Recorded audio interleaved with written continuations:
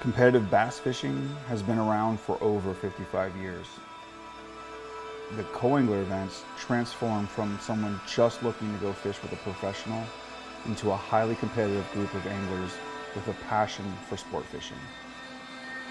Most of the co-anglers have boats and compete regularly in bass fishing tournaments.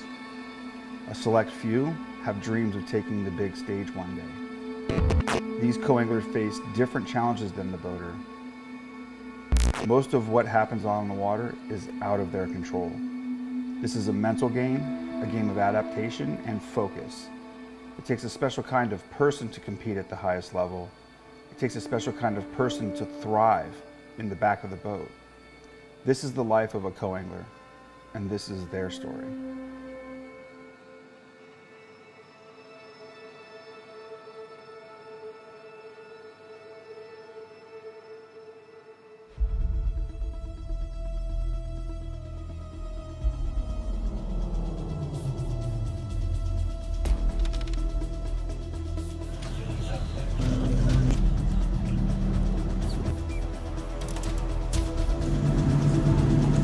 .187, Gary Kinner. Got Gary right behind the Phoenix.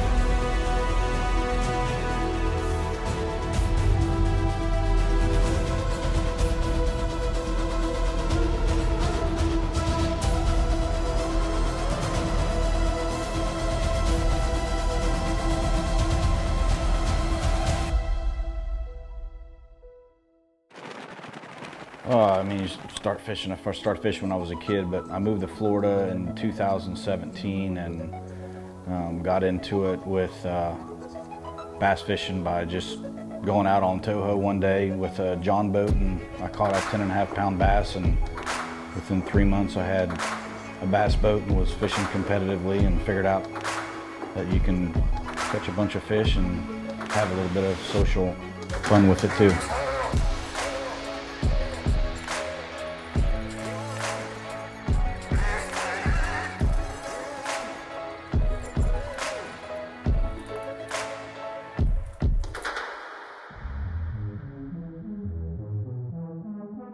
I think you have to be able to adapt to a lot of different things that are unique to, or that are different from being a boater. From a boater, you're in control and you can fish kind of off of instincts, and even though you can do that somewhat from the back of the boat, it's kind of out of play.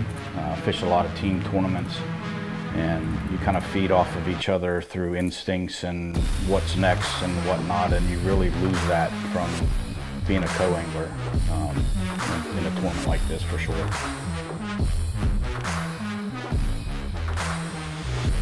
A guy named Jared Albright has proclaimed the king of Toho, so I would be the junior king, I guess, but no, I definitely wouldn't hand me his crown. I might get to touch it though and see it.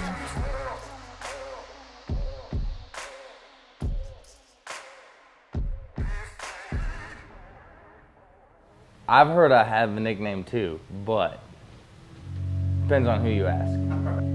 I put in the work, I'll say that. There's not very many people that fish Toho more than me.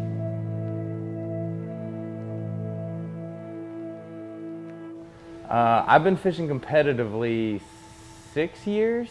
Yeah, 6 years. I fished my first bass tournament as a co-angler 5 years ago. I did that for 1 season and had a great season. I finished top 25 in the nation, and they guaranteed me a boater spot the following year. And the first tournament was on Toho, so I couldn't say no. I've been on the front of the boat for the last 4 years. This is my first time co-angling in 5, so I try to think back to all the co-anglers that I had, good, bad, or indifferent, the things that they've done, and I want to be respectful to my boater in that regard. And I guess the #1 thing to remember as a co-angler is the guys that are boaters are there because they want to take this to the next level. They've put in the time, they've put in the resources, they've taken time away from their families. Financially, it's a huge commitment. I know that because I've done it. I've gone from co-angling to the boater side. So just be respectful of that, and you'll have a good time.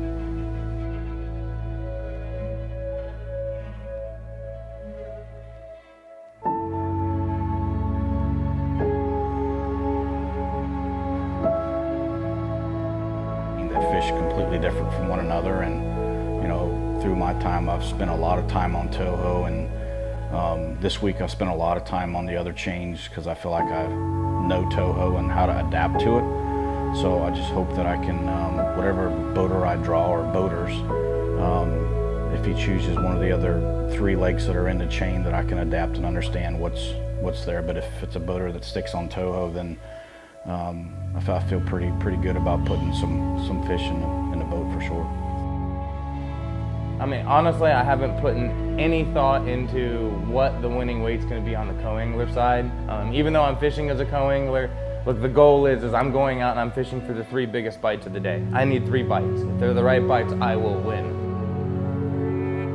There's some things changing on the lake right now as we speak, and I think the guys that figure it out going into tomorrow are going to have some good bags. And I think that winning weight's probably going to be 42, potentially even bigger. It's going to get exciting. You know, I'm just looking for a consistent, you know, catch 3 or 4 pounders, put 3 of them in a boat, and if I can get 10 to 12 pounds in a boat each day, then, you know, you're just looking for that kicker.